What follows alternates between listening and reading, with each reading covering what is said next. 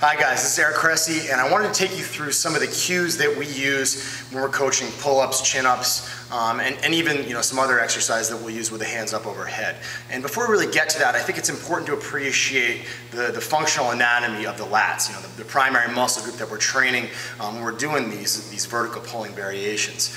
And when you really think about the attachment points of the lat, they run from the thoracolumbar fascia down your lumbar spine, up onto your rib cage, they attach on your scapula on the way by, and then they obviously attach on your humerus. So while a lot of people are thinking as I'm doing these pull-ups, pull-downs, I'm just extending my humerus, in reality they can have this prominent gross extension effect where they may pull you into an excessive lordotic curve, they may pull that scapula excessively into depression, and they may actually pull that humerus into internal rotation excessively. So these are issues that may not be as big of a deal in someone who sits at a computer all day, but in our young athlete population who spend a lot more time standing, who are involved in extension rotation sports, that can make that anterior pelvic tilt, that lordotic curve, excessive to the point that maybe they run into some kind of structural issue like a spondylolysis or spondylolisthesis. Maybe it helps to contribute eventually to a femoral acetabulum impingement at the hip or even a sports hernia. Any of those things that we see with these big anterior tilts and excessive lordosis that puts us in so much extension that we wind up having problems. So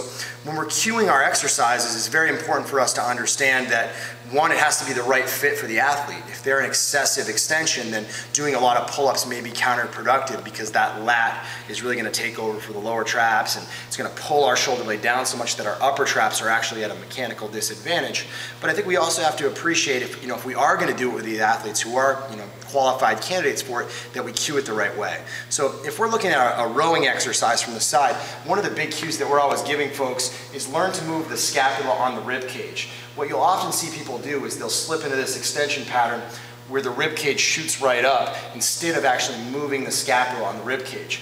When you get into that extension pattern, the tendency is to just pull through with excessive extension of the humerus. And in the process, you'll see that scapula will actually anterior tilt. So when you see someone with this gross extension pattern, a lot of their rowing exercises wind up looking like this to really exaggerate it. So eventually we want to get into the point where it's just like this, and you'll notice that when the scapula is positioned correctly, the elbow really doesn't wind up far behind the body.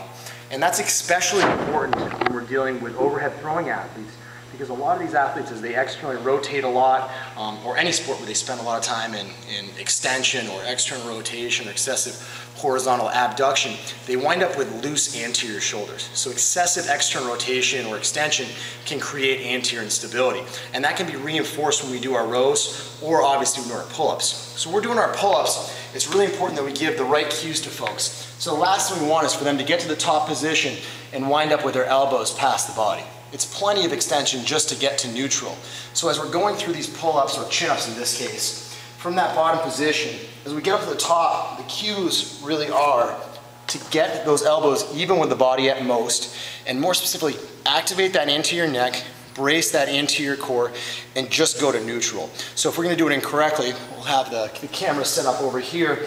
You'll notice my elbows will wind up further back, and my head will actually come forward. So the whole idea of doing an actual chin-up can kind of be a misnomer because it encourages people to go into that forward head posture that can contribute to that aggressive scapular anterior tilt. So really important if you are going to do pull-ups to just go to the point that you're neutral and not think about aggressively cranking that scap down and pulling into a lot of extension. For some people with a history of extension-based low back pain or a really overactive lats, we may actually just cue them straight legs down, brace anterior core, and activate glutes because it'll keep them out of that aggressive anterior tilt. For other folks, especially as they start to load it up, they tend to want to cross their feet behind them and put the knees in knee flexion. If that's the case, just make sure the anterior core is engaged. So recapping, brace glutes when you can, activate anterior core, don't aggressively pull shoulders down, keep the chin tucked, and extend just to neutral.